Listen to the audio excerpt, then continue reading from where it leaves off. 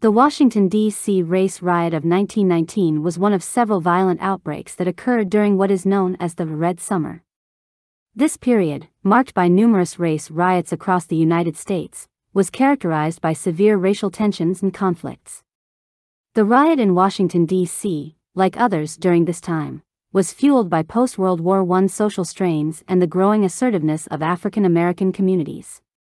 The end of World War I saw the return of many African American soldiers who had served overseas. These veterans were less inclined to accept second-class citizenship and racial discrimination.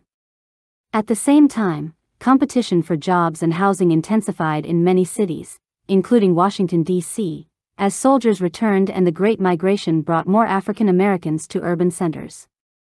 The Washington, D.C. riot began on July 19, 1919, following false rumors that a black man had attempted to sexually assault a white woman. This rumor ignited existing racial tensions in the city. White mobs, including some veterans, began attacking black individuals and businesses indiscriminately. African American residents, including veterans, fought back in defense of their lives and community.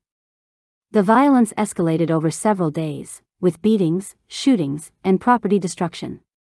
The local police force was initially overwhelmed and ineffective in quelling the violence. President Woodrow Wilson eventually deployed nearly 2,000 federal troops to restore order. The presence of these troops, many of whom were also veterans, helped to suppress the rioting. The exact number of casualties is unknown, but it is believed that several dozen people were killed, and many more were injured. The riot resulted in significant property damage and heightened racial tensions in the nation's capital. The Washington, D.C. riot was significant for several reasons.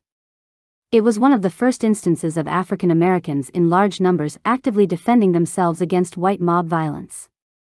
It also highlighted the racial divisions and injustices present in the capital of the United States. The Red Summer of 1919, including the Washington, D.C. riot, marked a turning point in the African American struggle for civil rights.